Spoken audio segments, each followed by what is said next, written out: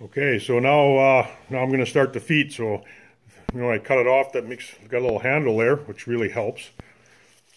And I like scalpels. They seem to work. They're always nice and sharp. And when it gets dull, you just grab another one. So you can just see in there. So I just work that around, and then it's nice and easy. You don't got that whole leg you're trying to fight with this.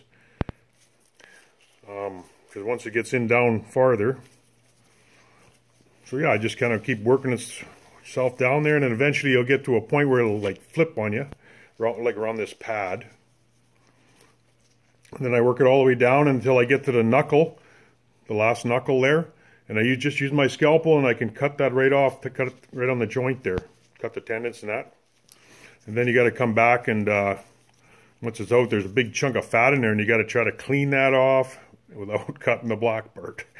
But so here's the one I did earlier, and so it ends up like so. And then I do have a few little cuts in it here though. Like I say, I don't do a lot of wolves. My partner's doing the next one. So yeah, I just cut those knuckles right off there. So yeah, I had a little bit of a slice, but it's in the fur, so it's not too bad. But I got most of it out of there. I could touch it up a little bit more, but it's a big thing of fat. I never take it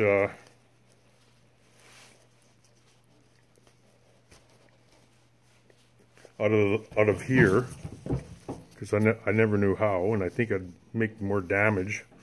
But I've sent them in and got them tanned and everything. They come back, they seem okay. So, but it definitely, this big chunk of fat that's in there has to come out. So anyways, yeah. So you just keep working it, pulling it, and cutting.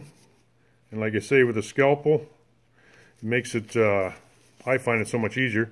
You can actually even get it right in there and work itself in. So these were the front feet. Of course, the back feet are a little bit different, but they are smaller. Okay, well, I hope these tips help. Sorry. I was going to show you.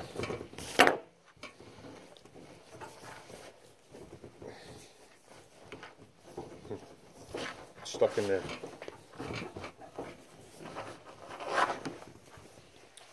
Got it. So on the mouth, I don't know, this is what they tell me. They want you to split this kind of lip here. So that's where the scalpel comes in nice. You just kind of get it in there, and you got to split it. I think that's for the mounts. And then I still have to do the ears, which are a challenge.